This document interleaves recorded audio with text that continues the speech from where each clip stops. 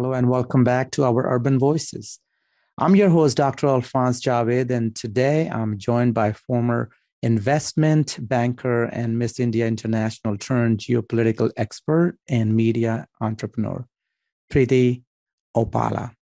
Our conversation today is going to be slightly different from most episodes, as we are going to focus on the sport cricket. It's the sport that I grew up with, and we're going to also look at why people in the US should care about it. While cricket is not well known in the US at all, it's extremely popular and even a form of a soft power globally. It plays a major role in many urban areas around the world. Before we jump in, a little bit about our guest today. In addition to the outstanding credentials that I just mentioned, she is a woman of many trades. She has published over 200 articles featuring her political expertise and is involved with many think tanks and institutions. She's originally from Dubai, was raised in Australia, and currently living in Los Angeles. She also has a forthcoming book, The Global Game. So please look out for that. Once it comes, I will love you to grab a copy of that. And this book focuses on cricket. So naturally, we have our guest on this show so that we can talk about cricket from a global perspective. So thank you so much for joining us today, Preity. How are you? Well, namaste. Thank you so much, Dr. Javed, for having me on your wonderful Our Urban Voices podcast. It is truly a pleasure to be here with you today and your listeners and to have this amazing conversation. I am having a beautiful day. I'm about to embark on a European adventure for a film festival in a few days. So very, very excited indeed. That's so awesome. And I hope people follow you wherever you go. And you are definitely making a difference in many ways in the world. So Preity, because we mainly have a US audience, I'm going to start off by giving our listeners a quick description of the game. The closest game that Americans could compare cricket to is baseball. You have a pitcher, a batter, and outfield. But instead of running around bases, the batter and the pitcher run between two short sets of vertical posts called wickets. The goal of pitching is to knock off two small wooden pieces resting on the wickets. If you want to learn more about cricket, you can find more info in the episode description below. All right. Now, tell us, Preity, what is so special about cricket? Absolutely, and your intro was brilliant because you said, why should people in the U.S. care about this sport? Well, it's funny because it's actually the second biggest, most viewed, most lucrative, most popular sport in the world, second only to soccer. And I will predict within 2050, it could even be number one because of the size of the market. And it's many of the other Anglosphere countries really love this sport, and it's a big deal over there. But it's only the US where it's still an enigma.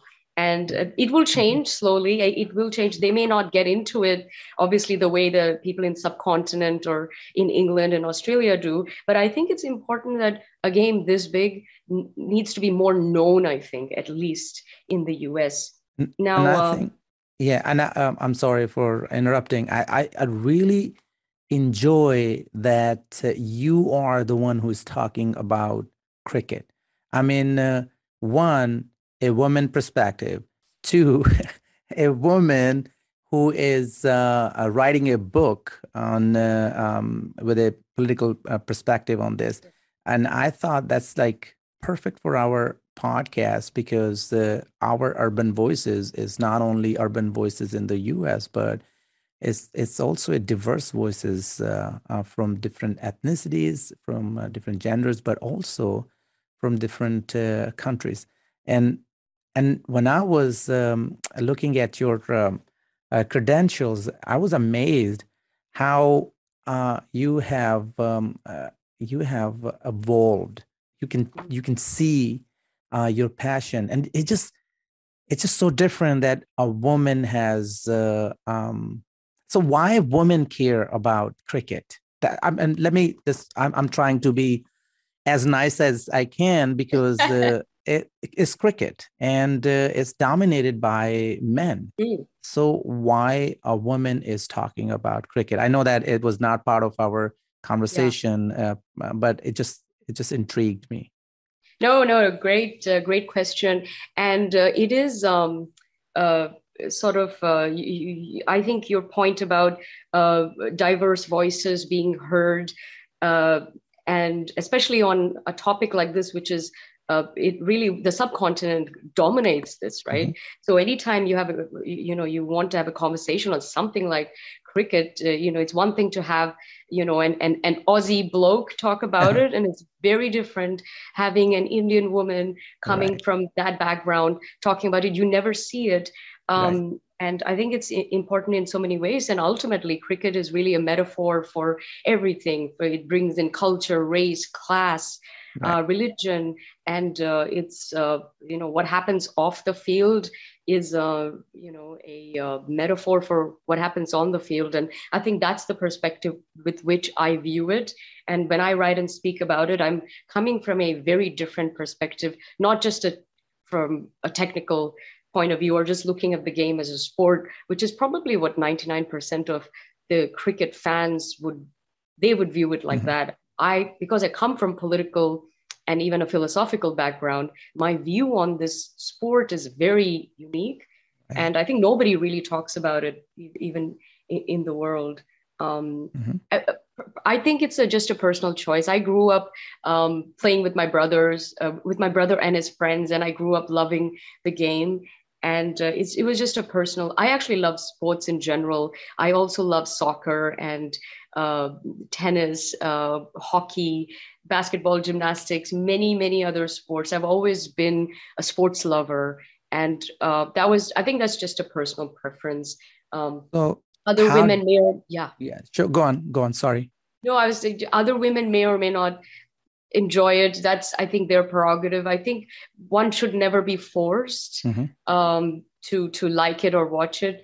And I think the women who do genuinely appreciate it, I think they really like it. They really like the game, Mhm. Mhm. and that's a wonderful thing. So how do you define soft power in reference to cricket?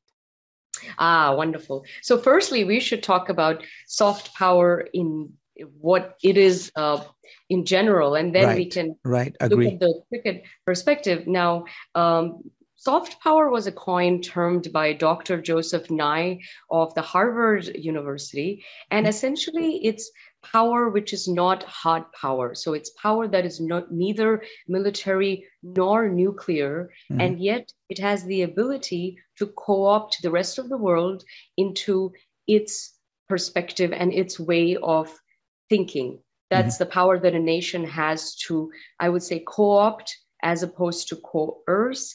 Okay. Um, Yeah. yeah, and I think soft power without hard power, Mhm. unfortunately, it leaves the state uh, kind of weak.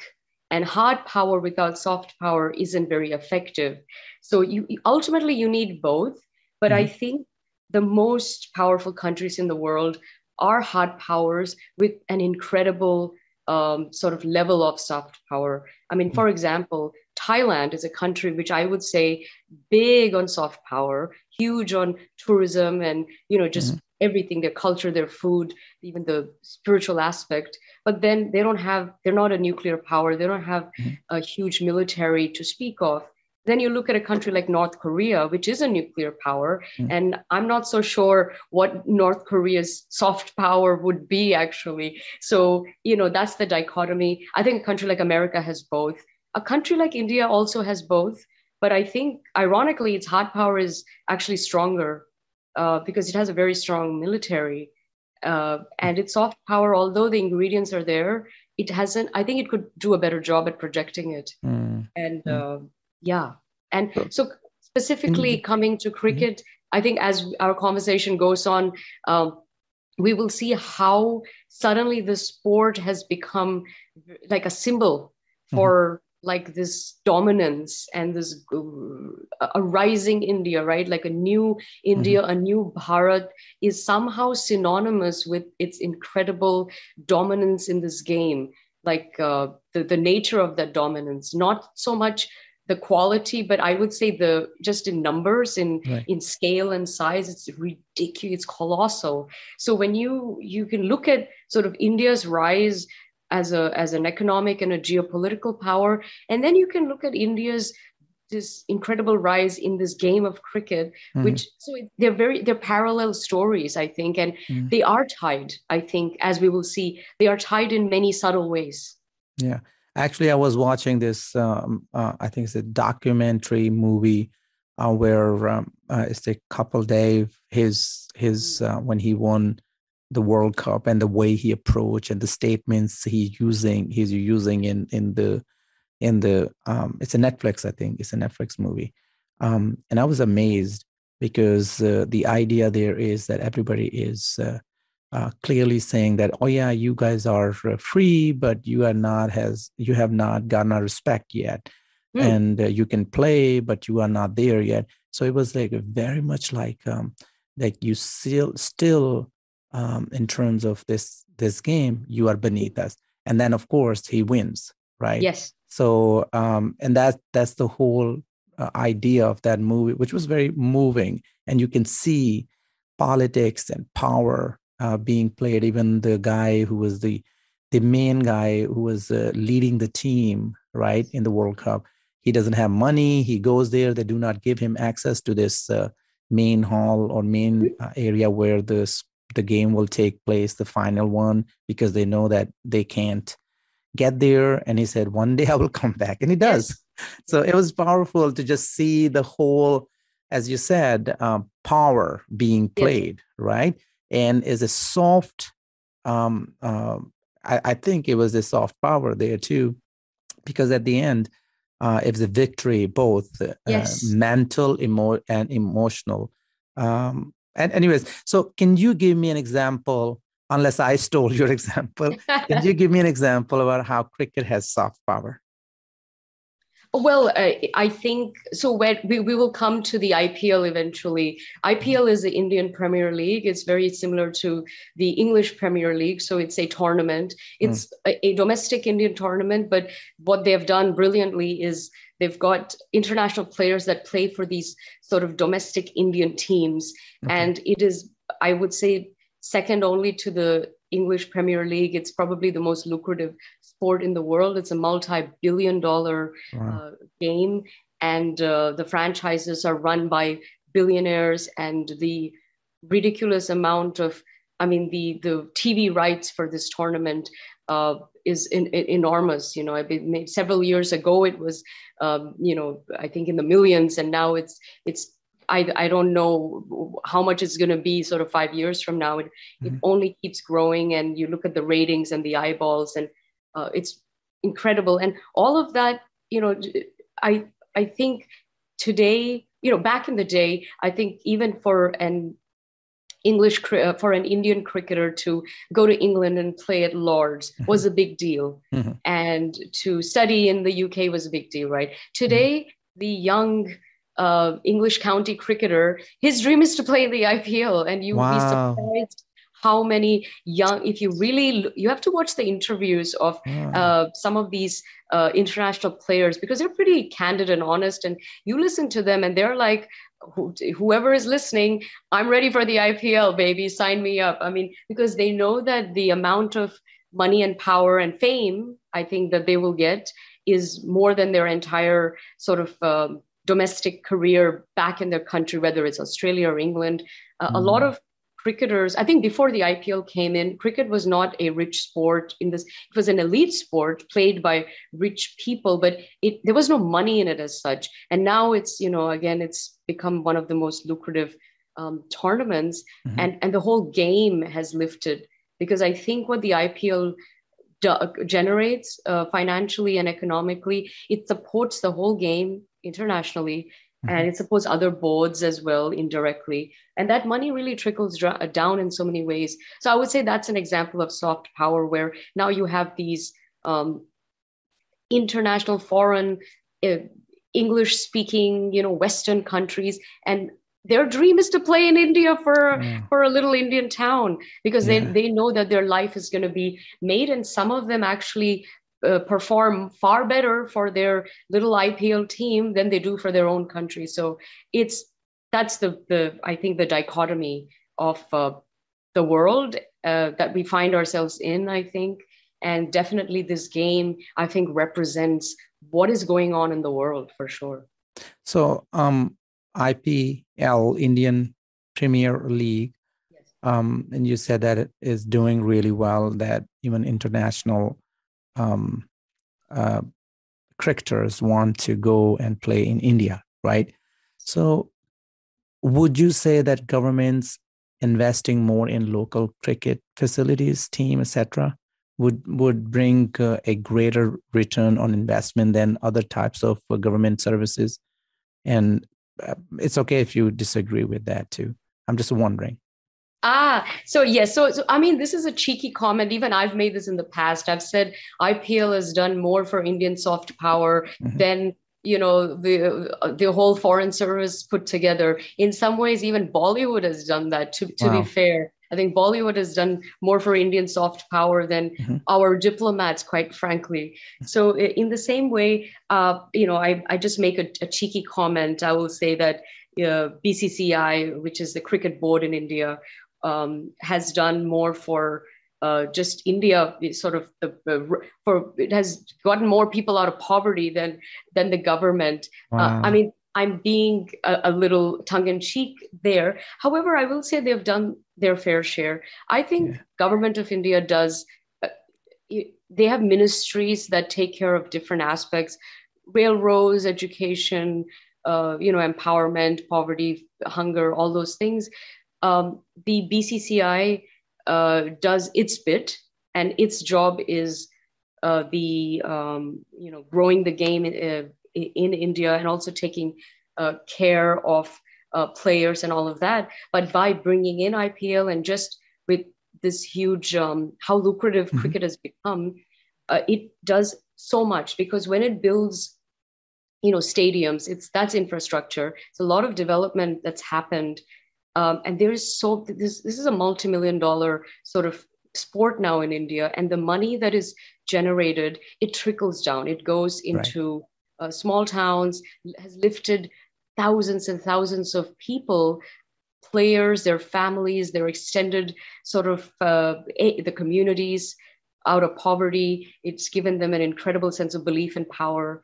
And also they're run by these huge industrialists like the Ambanis, who own Reliance. And Mr. Mukesh Ambani is one of the richest men in India. Mm. He owns Mumbai Indians, one of these teams. I mean, the amount of investment that they've done in their local community and in their city for the youth, for development, for grooming young talent, and just inspiring kids, and fitness and sports is enormous, priceless, right? And every franchise has done that. And now it's become a pan-India thing. So you have the whole country that's benefiting.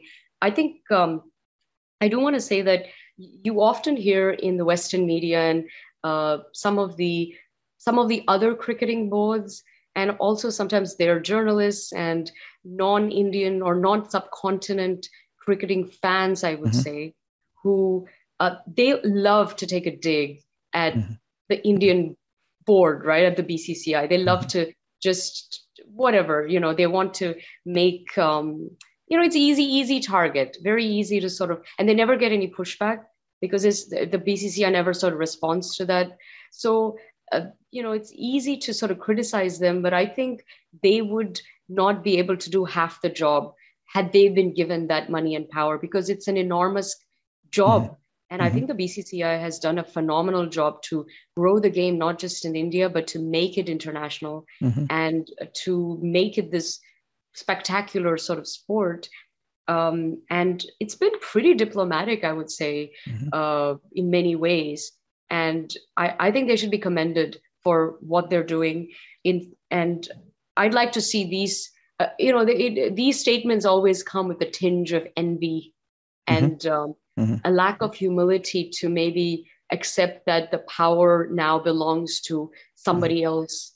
And Right. you will never compare with those numbers, and you will never be back there. It'll never happen.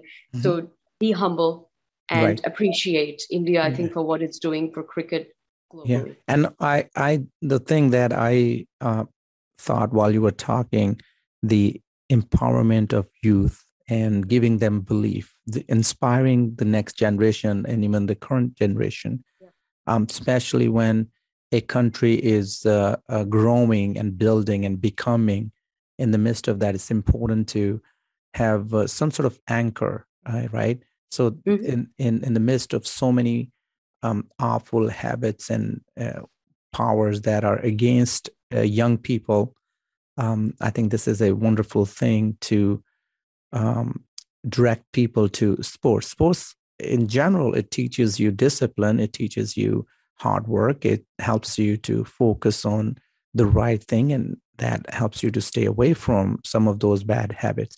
So, yeah, economical aspect and political and all the other things are one thing, but I think on a social level, what it does to a person psychologically, what it does to a person is amazing. Mm-hmm. So now on a geopolitical scale, do you think cricket could benefit relations between countries? For example, here we are, a Pakistani and an Indian talking amicably. Historically, India and Pakistan have been bitter enemies. Do you think cricket could benefit relations between our, former nations, between Pakistan and India? Something can happen. Yeah, absolutely. And also I want to point out that cricket really is the ultimate unifier. It brings the world together. Its impact is truly beyond the boundary, Mm-hmm. so to speak. And it bridges countries and nations. And even when you look at India vis-a-vis England and Australia or New Zealand, it's the dynamic has changed. I don't think you see an intimidated or an ashamed India today. You know, with Right, 50 years ago, that was the case. right. And today, because of India's economic and sort of geopolitical rise and Mm-hmm. prowess, I would say, its stand in the world. Because I think the GDP of India recently overtook the GDP of the UK in PPP terms. So Wow. this is, I mean, the irony of the world and time, I think, on how things truly sort of come back full circle, which is what's Mm-hmm. happening. I think what we're seeing in the world today is actually a shift completely in the balance of power in Yeah, the world. And yeah. the Asian century is the new story, and Mm-hmm. that subcontinent is the heart of the Asian story. All Mm-hmm. the subcontinent Mm-hmm. countries, including Pakistan, by the way, they are, this is where really the future is. Right. And 50 years from now, the greatest rise, the greatest sort of story of the rising superpower will be the Indian story. Mm-hmm. Now, going back to specifically with the India-Pakistan dynamic, people forget, 75 years ago, it was one country. So Mm-hmm. we must never forget that we are the same people in many ways. And I think sometimes, whether it's education system or some political people would love to sort of distort that reality. And Correct. they are trying to make people think that your ethnicity is something very different and your identity is you're not Indian, that is your main identity. And that's very dangerous, I think, Mm-hmm. because you should never forget, uh, ultimately, look, all humans are we are the citizens of the planet in many ways. Mm-hmm.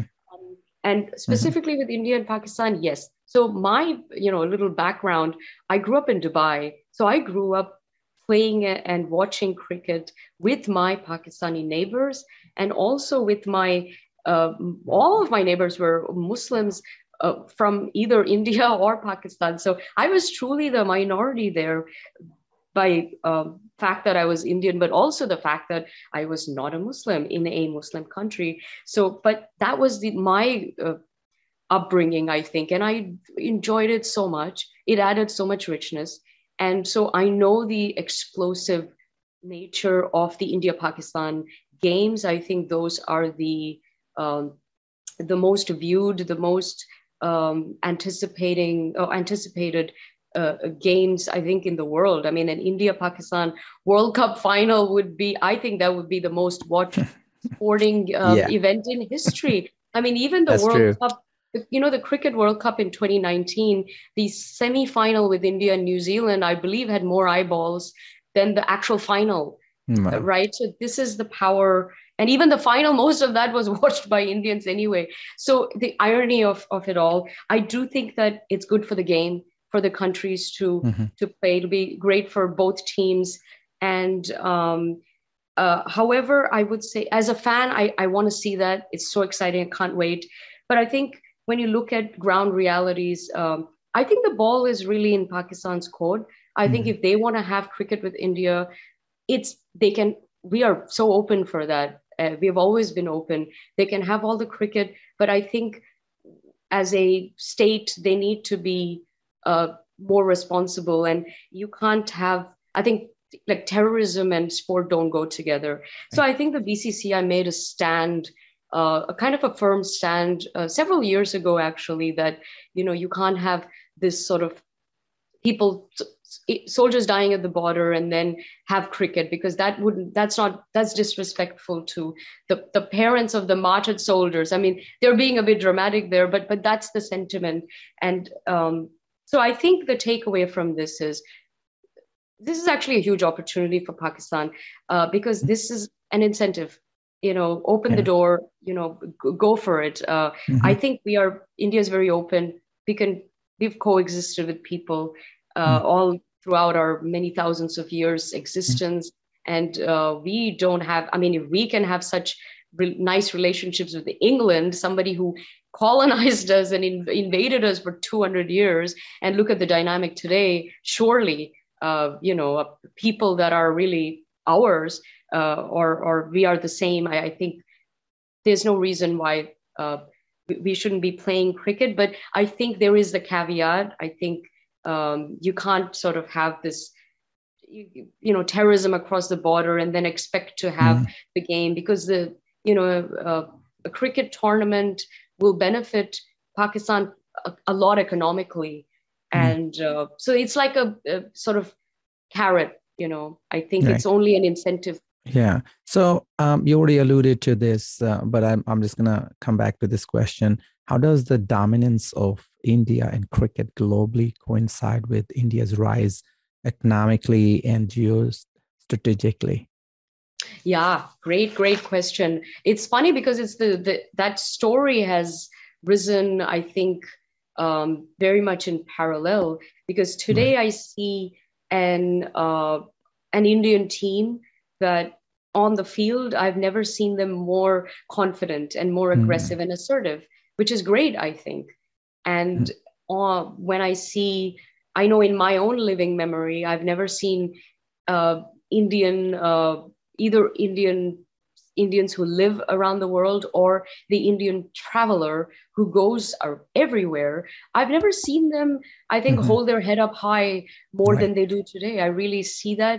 And, cricket plays its part in I think, again, the image, the soft power, like it's done a lot, I think, for brand India, so to speak. And it should continue, because I think in the Olympics, I hope that it is introduced in the Mm, maybe the T10 or the T20 format, and then the whole world will really see what that T20 is about, and that'll add another dimension.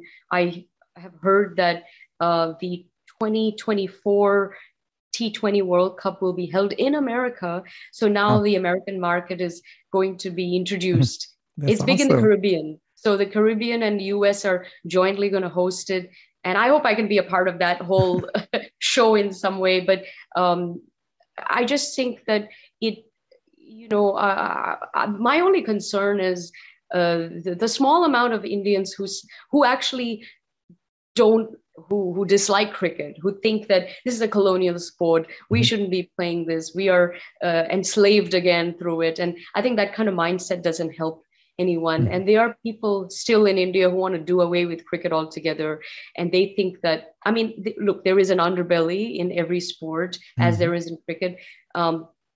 They want to just throw, I think they want to throw the baby out with the bathwater, which I think is not very wise. I think you need to see cricket for the power that it gives you and for the soft power that it is for India, and try to work on just targeting the problem areas, which they are, and do something about that. Don't get rid of it. I think it's the one area where you actually dominate globally. And I know that Indians love to, they say that they want to be this great superpower and this Vishwa guru, you know, this spiritual guru to the world. They make all these statements, but ironically, they're not there yet. And I don't know when and if we will get there.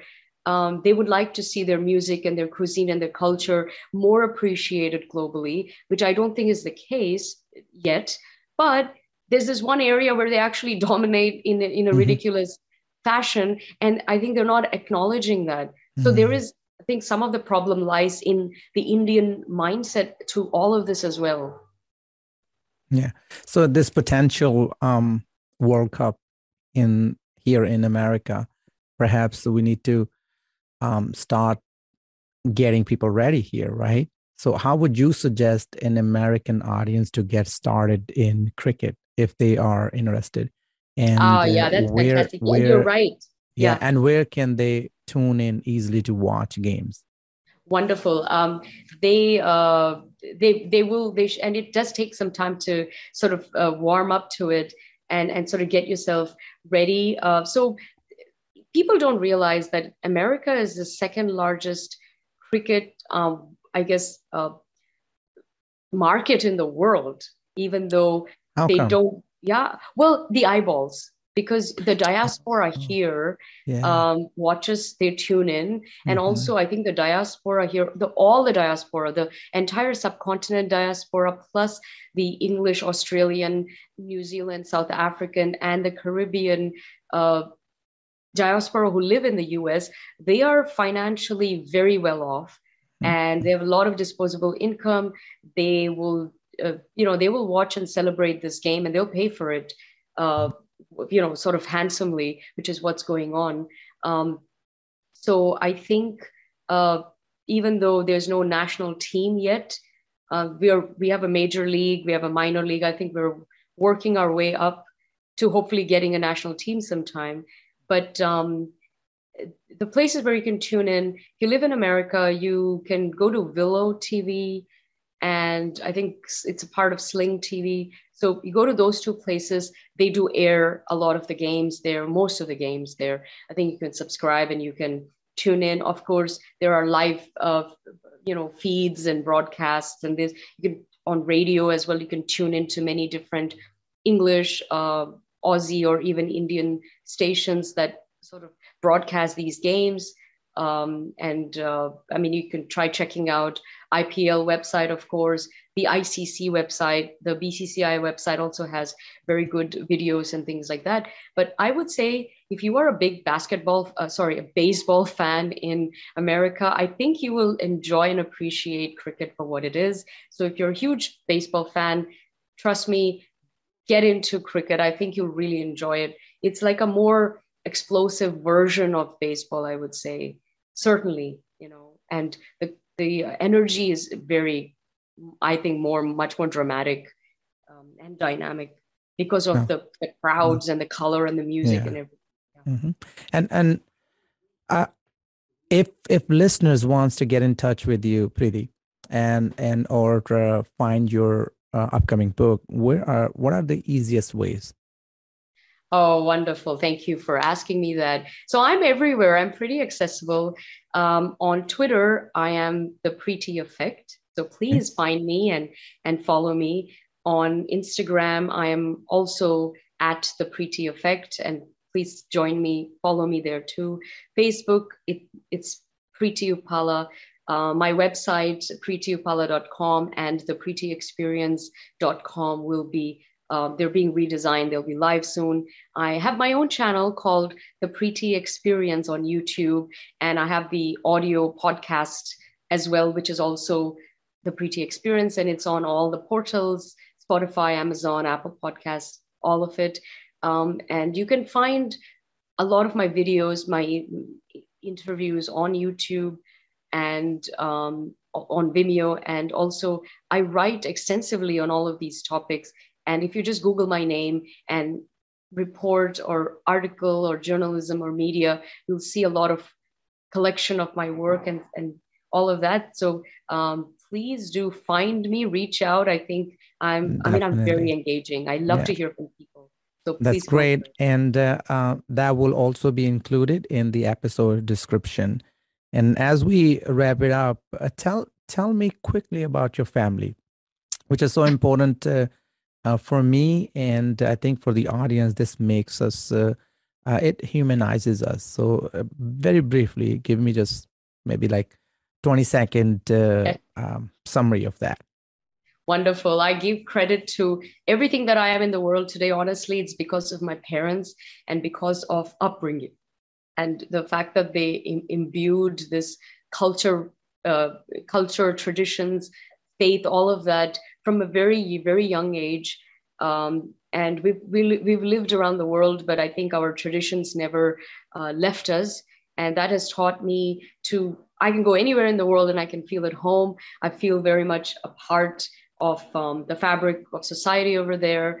They taught me to be open to the places where we lived in and understand that we were a guest there. We were very much the minor.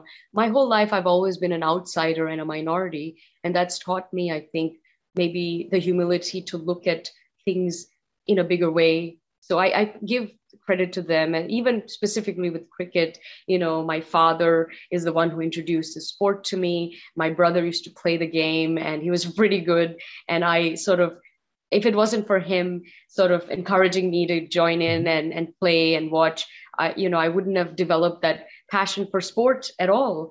Yeah. And so I give, I think, a lot of credit to my family, my parents. I'm very close to them, and they're still my biggest fans and biggest supporters today. So it warms Awesome. my heart. Yeah. All right. So tell me a joke. That's how we're going to end the program.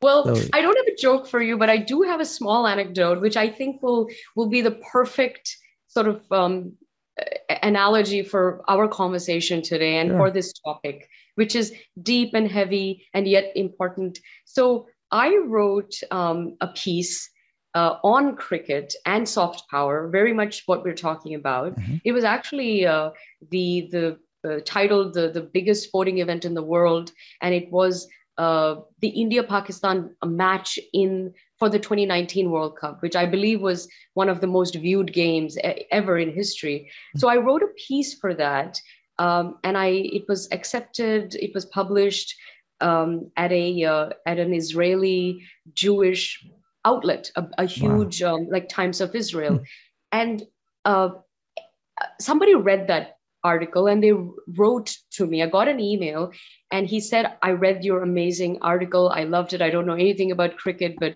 thank you for introducing me. And he happened to be, he was neither Jewish nor was he Israeli. He was English and he was a Christian.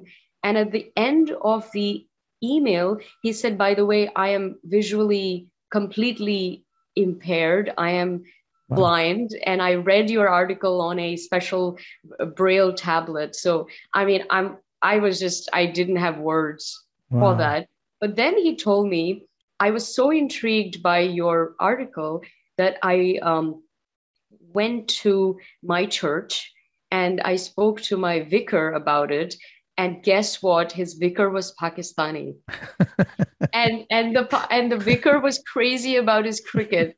And they had a conversation about cricket. I mean, like, what are the odds of a person living in Los Angeles, instilling this conversation between a visually impaired English Christian guy who knows nothing about it, talking to a Pakistani vicar? I mean, that is the story of cricket, and I think that is also the story of diversity, multiculturalism, inclusion, openness, tolerance, religion, faith, beauty, everything that we aspire for. I think that is basically that in a nutshell. Wow. Thank you so much for being on the show, Preity. Again, that was Preity Upala. And Yes. did I pronounce correct? You did, Preity Upala. And thank you, Dr. Javed. It was such an honor to have this brilliant conversation. Thank you. I speak about different things, but this particular topic, not I don't speak enough of it, and I should be sort of voicing out the beauty of it more because I think it's a very important one right now for what's going on in the world. Absolutely.